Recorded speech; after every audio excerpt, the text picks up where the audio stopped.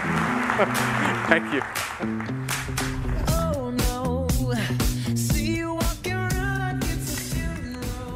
Hello, everyone. My name is Shanfan Huang, and I am a product designer working for Pivotal. And I'm Matthew Horan, a software engineer at Pivotal. So who we are? We're a team, actually 4 teams of developers at Pivotal right now. But we also work with external collaborators as well. We are the Bosch Windows team, the Garden Windows team, the .NET Developer Experience team, and a pair of developers working on Kubernetes. We love open source, and in fact, we wouldn't have gotten started if it weren't for the open source efforts of other Foundation members. We enable Windows workloads to run on Cloud Foundry, and we support .NET applications specifically on Cloud Foundry Windows. We also bring cloud-native practices to .NET.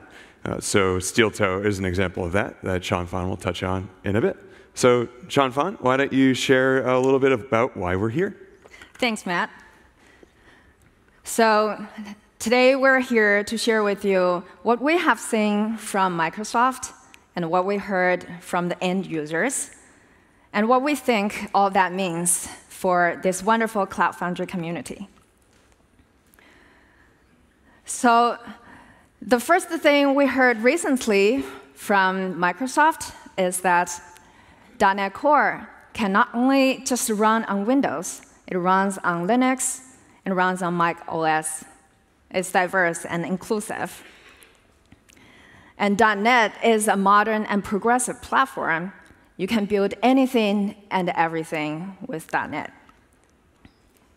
Plus, if you are concerned about your agile project management, you have your CI/CD needs, Azure DevOps is your one-stop solution for all. And Microsoft even embraced open source. Well, all that is very exciting and encouraging, and our end users are reassuring that. The thought leaders from the blogospheres are very excited about the new future that .NET would enable. And they're particularly excited about the fact that Microsoft is separating .NET from Windows. That has expanded the tooling around building for the .NET applications. For example, we have seen the Visual Studio for Mac OS, and they also developed the .NET command line interface for the Linux users. All of these is to say that today, .NET is truly a cross-platform tool. Yet, some of the most loyal Microsoft customers are struggling to keep up with the ever-changing ecosystem. And we have heard this actual quote that our badge management system is still running on Windows 98. So we have all heard about that. Our end users are bought in with this. The cloud is the future, and the future is now. And we have done a lot of work to bring our applications to the cloud, to Cloud Foundry. There are applications that we have successfully migrated. Probably majority of them are Java. Java just went faster in this cloud-native development progress. But what about the rest of the workloads that we have not captured into the cloud yet? When we looked at many of our end users' application portfolio, they consist of probably equal part of Java applications and .NET application. And both Java and .NET face legacy problems.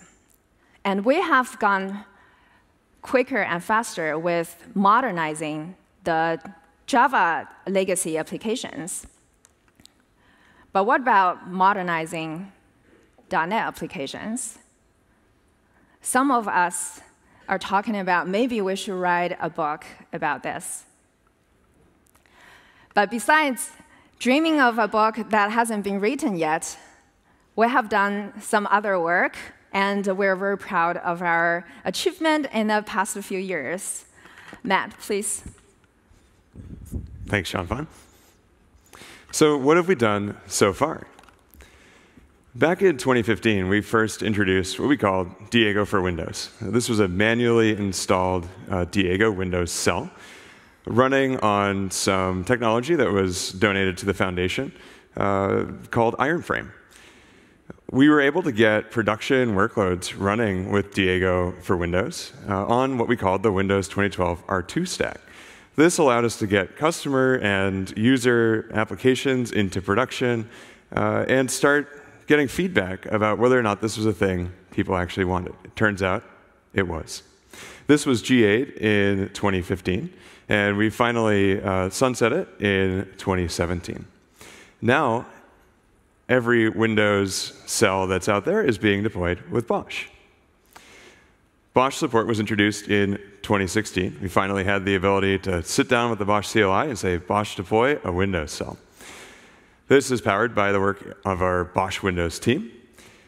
And initially, we supported deploying the Windows 2012 stack, but now we have support for Windows Server containers as of 2016. We maintain a few different lines of stem cells, 2012 R2 for legacy, 1709 and 1803. And until Microsoft pulled it down, we also had support for 2019, but that has been removed for reasons. Come and talk with us later for more. 2012 R2 is our legacy stack. We are looking to retire it. If you have any opinions on that, please let Shanfan and I know. In 2017, we enabled the ability to CF OSS into the Windows 2016 stack. This allowed developers to have a much more familiar experience that they're used to in the Linux world, but on Windows. True containerization support was also introduced in Windows 2016, which allowed us to bring CF OSS to the platform. In April of this year, Shanfan demoed at CF Summit in Boston the ability to remote debug an application running on the Cloud Foundry platform in Windows.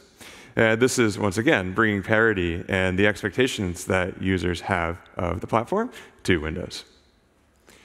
And today, we're excited to announce that Windows has official support for multi-build packs. And so you can now actually compose build packs to pull in third-party libraries or change configuration in your application. We've got a quick little video demo of that. So here we have an app that was pushed. It's got a white background. Notice the white background. I'm going to push this app again using what I call the CSS build pack. As you can imagine, there's some CSS in that build pack, and it's going to change that page. In the push, you can see that there's an additional build pack, and as the application stages, you'll see that it runs two build packs, the CSS build pack and then the HWC build pack. And when the app pushes, I reload the page. Hey, it's got a gray background. Now, that's a pretty silly demo, but it shows you what we can do with these build packs. You can extend the staging process, add DLLs or change configuration, whatever you need to do with your application. So, oh, I'm missing my slide here. Uh-oh. Yeah. There we go. So what about a Renaissance? We talked a little bit about the Renaissance at the beginning, and then we just talked about a bunch of new features in the platform. So let's tie this all together. Users of Cloud Foundry don't just run Windows. They've got Linux workloads, like Shanfan showed. They've got Linux microservices, they've got .NET microservices, and they all need to talk to each other. Users also have expectations of the platform. They want it to be easy to use all this stuff. They want to be able to hook up with Eureka and have circuit breakers with Hystrix. Well, we've got some of that with .NET.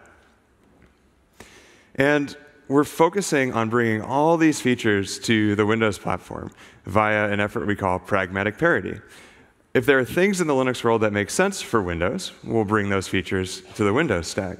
But not everything makes sense on Windows. Just like we have things that only exist in Windows, like PowerShell support, that maybe you don't need in Linux.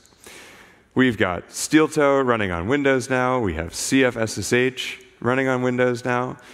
We are a great target for greenfield applications, but also lift and shift applications. Everything integrates seamlessly together on one platform.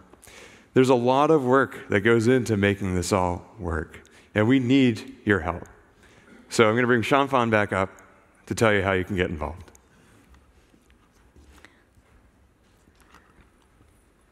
So we really couldn't have done all this without the community support. Most of us are hanging out on the Garden Windows channel on Slack, the Cloud Foundry Slack. Please reach out to us if you have any requests or questions. And these are our GitHub repos. We love pull requests. We will post these slides online, and you can check out the links from the conference page. And please contribute to Steel Toe. Steel Toe is a wonderful framework for building microservices for .NET applications to the cloud. And also this afternoon at 3:30, Natalie, Ariano, and Matt from our team will give a talk about making Cloud Foundry the best platform for .NET. Thank you all.